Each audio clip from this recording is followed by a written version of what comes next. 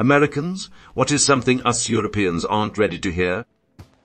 The way people drive in Italy makes me understand why they are so religious, and also so blasphemous sauce. I'm an Italian that swears like a sailor every time I have to drive somewhere. Our ideas of foreign cuisine are basically products of the immigrant experience. I had an interesting sidebar, tangent thought thing in a similar vein recently.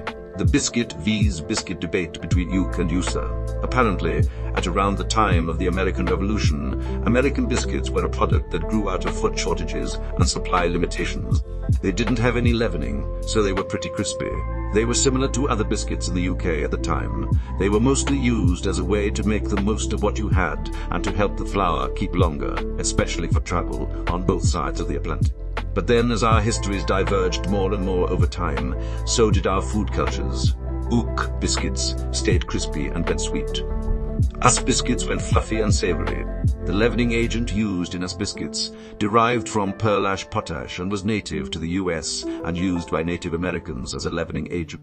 Experimentation through the Victorian period eventually led to the development of baking powder, which ended up being used as a crucial ingredient for American biscuits. So American biscuits and UK biscuits are cousins with a shared history, which is why they share a name. This is what people don't get about Italian or Chinese food in the US. It was brought over 200 years ago and was made with the ingredients they had available. It grew separately from the food in its original country. I understand some names being the same makes it confusing when there are ingredient differences, but be a little flexible for God's sake. German here, but us Europeans aren't ready to hear this. Abortion is generally not legal in Germany. It's available. It's usually not prosecuted, but it's not legal.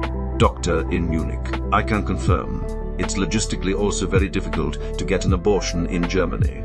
You must be 12 weeks pregnant or earlier. You must have a consultation with a psychologist, social worker, before, and it has to be done at a certified center, of which there are very few. 9 to 10 gynecologists don't even offer any abortion services. While abortions are technically illegal, they are not prosecuted in very specific circumstances, but it's very hard to do so. This was something that struck me kind of funny after the whole Roe v. Wade thing last year.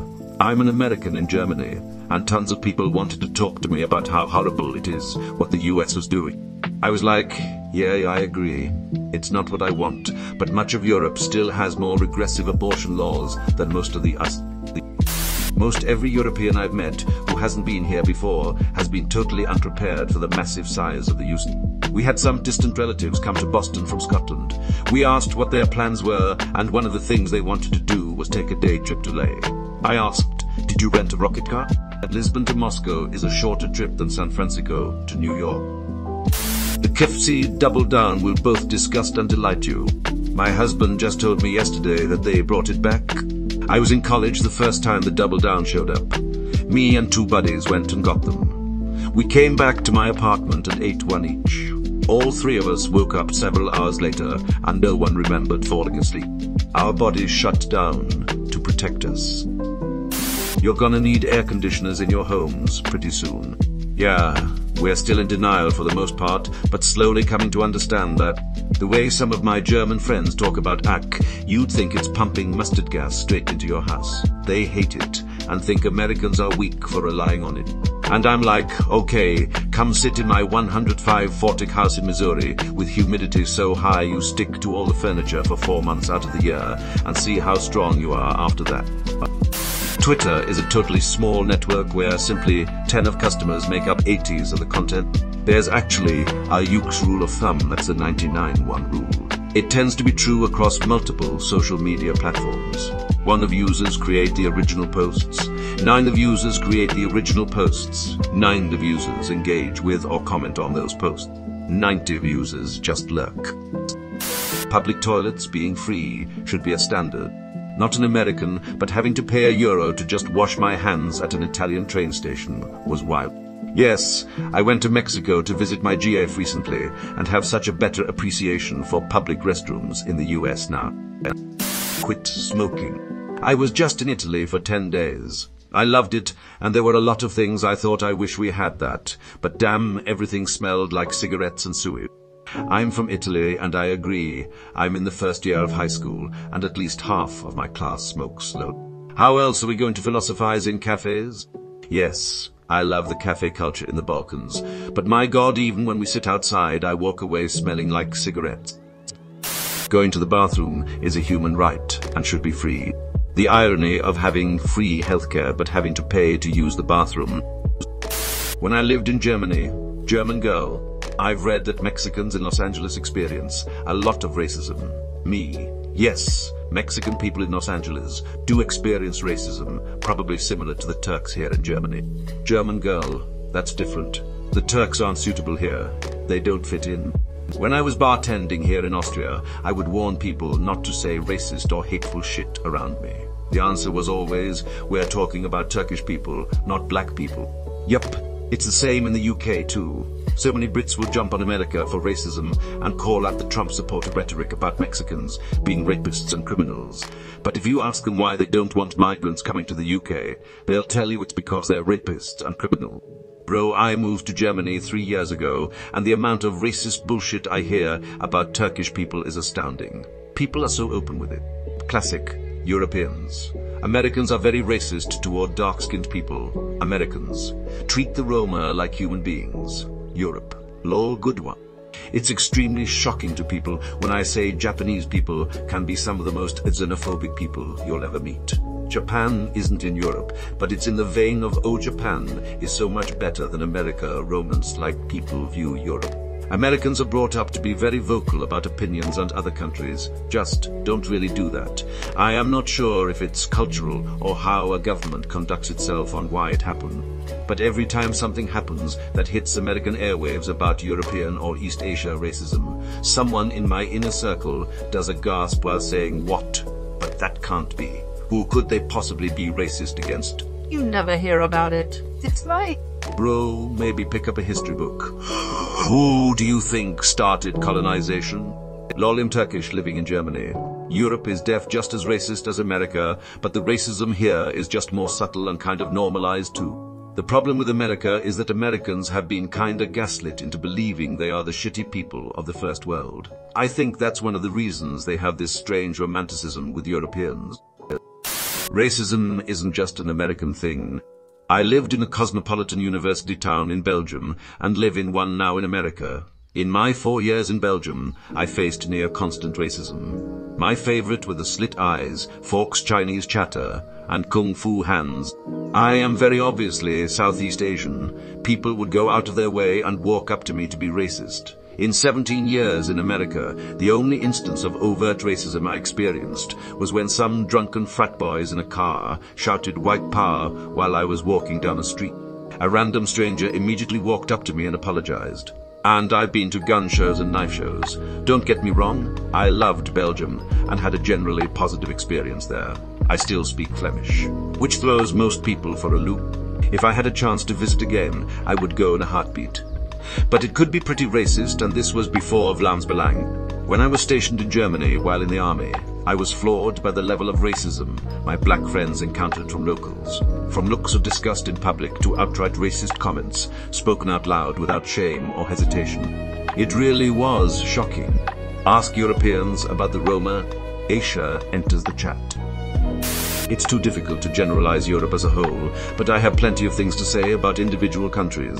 Before you start, do you have a problem with Luxembourg? Getting fat too. In France, anything tastes good with enough butter. This is one of the biggest ones, no pun intended. Especially the Brits, 2-3 are overweight, obese, same as us. But they constantly criticize fat Americans who eat at McDonald's. Guess it's only okay to be fat if you eat at Greg's instead. Obesity rate in the UA dropped after Brexit, so technically we're doing better, right? I was surprised to discover how friendly and helpful Americans are. From watching TV, you just come across as assholes, but in person, you guys are great. I once went to a cafe in America where the barista, after handing me my coffee, told me to have a dynamite day. No one has told me to have a dynamite day since. I'm Canadian and I've been a visitor in both Europe and America. In my experience, Europeans are far, far less friendly and helpful towards tourists than Americans. TV producers found out a long time ago that the violence and the drama got the most views, even if it's all fake and the viewers know it. Jerry Springer found this out.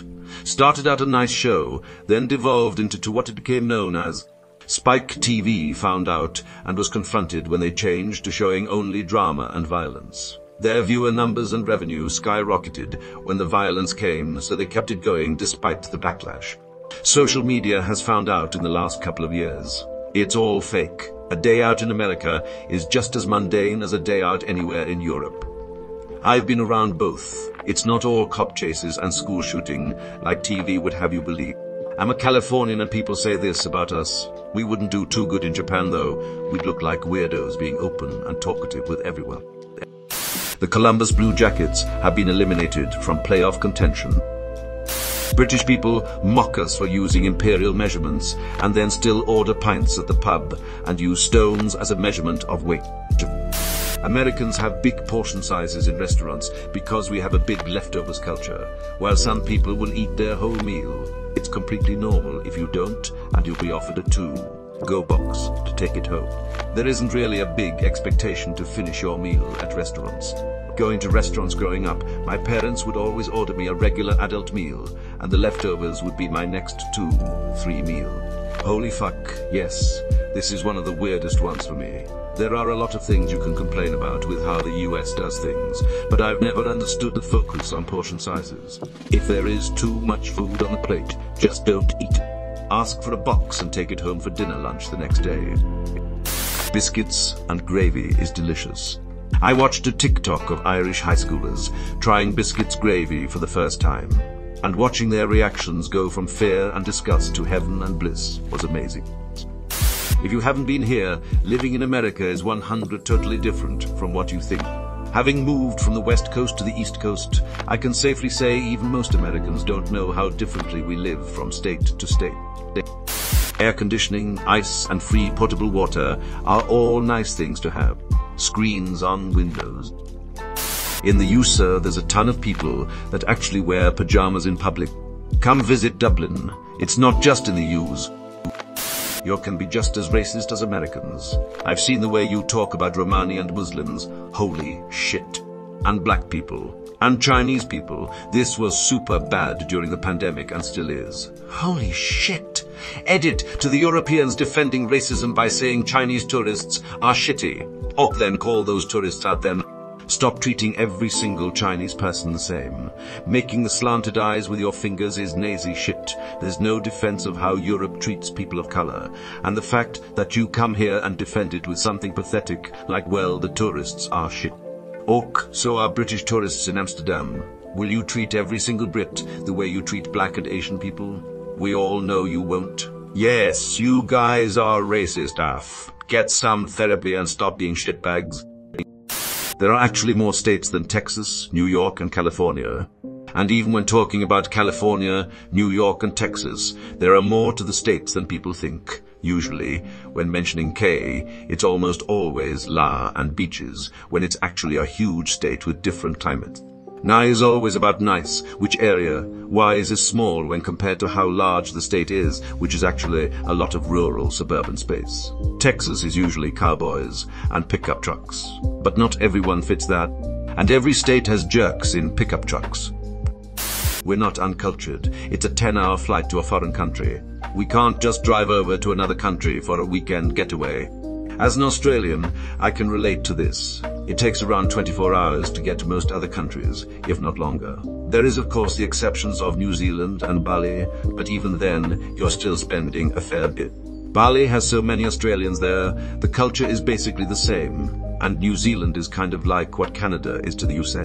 I'm planning a 9-week trip to Europe, and it's going to cost a minimum of $11,000 out just for me, and that's not even including the bills rent I still have to pay while I'm over there. Luckily, I'm a single adult with no dependents, and I prioritize travel over owning a house or starting a family. I remember as a kid in the 90s, we were a lower income family, dad and 4 kids, and it was a luxury to get in a caravan and take a trip to another state for a week or two, forget about going overseas.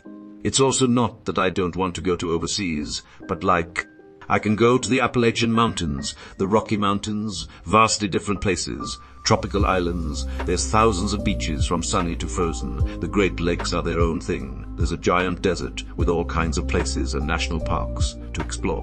And all of these places have extremely different local cultures and require a few hours of traveling V's overnight flights that cost 5 times as much. It just makes more sense to travel within the United States for me most of the time. And it is ridiculously expensive, and very few Americans are actually rich. And we only have 2 weeks of vacation, if we're lucky, most of which will be used up by other non-medical life events. We are actually pretty smart as a nation. The stupid ones are just the loudest and the most annoying. I saw a map on Reddit once that showed what every country leads the world in. For the United States, it said Nobel Prizes and lawnmower deaths. If that is not the most concise summary of these United States, then I don't know what is. Our smarties are very smart, but our dummies are astronomically stupid. When people say Americans are wolves, I feel like they don't realize how huge America is. We span 5 time zones, which makes it hard to be consistent in anything, and it's really impossible to lump us all into a single group. Edit. 6 time zones. Enough to forget about some. True. I have traveled to Europe and they all forget this. I met a guy in Germany who was planning a trip to the US. I had to deliver the bad news that his trip was wildly unrealistic as he wanted to travel to every corner of the US in 2 weeks. Ohio is the same size as England. And then I show them Ohio in regards to the rest of the United States. That usually starts the process of them realizing how big our country is. We span 5 time zones, 6. Don't forget Hawaii or Alaska, depending on which one you are counting as the 5th. ETA, and that's just states. I don't know how many time zones we cover with other territories. Not all American beer tastes like water. Yes, many big-name domestic beers taste watery, but not all of them. There are also tons of great craft breweries and microbreweries all over the country that make great beer. We also don't all drink Budweiser. I certainly don't. English people, you invented the word soccer and used it for many decades without any problems. Why, as Americans, do we continue to get shit from you guys for using this word? It's 2023. It's past time for you to open up those cracks on your bathroom stalls. How are you supposed to be able to judge the contents of a man's soul if you've never made direct eye contact with him while he's pooping? Peanut butter and jelly sandwiches are yummy. That is sleepy time in America, 3 in Laos, 6 in Nice. So you might not get many answers yet? As a Brit, this may not be my place, but the European superiority complex over America is totally unearned. Most of the American people I have met are very friendly, hard-working, and open people. Lots of European people are somewhat less so. This may just be anecdotal, but I think there's a genuine cultural difference. As for American politics, which I have zero interest in and am sick of hearing about, most European countries have major political issues themselves and can't claim any serious moral high ground. Anyway, politics and the actual people of any country are very different things. Europeans shouldn't see our continent as some fantastic place that beats the rest, but just somewhere with many positive and negative attributes. You shouldn't have to pay to use the bathroom or drink water at a restaurant.